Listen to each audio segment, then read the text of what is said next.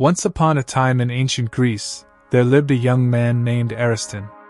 Ariston was born into a family of privilege and wealth, yet he felt a deep sense of dissatisfaction and emptiness within him. Seeking answers to life's fundamental questions, he embarked on a journey to Athens, the city renowned for its intellectual pursuits.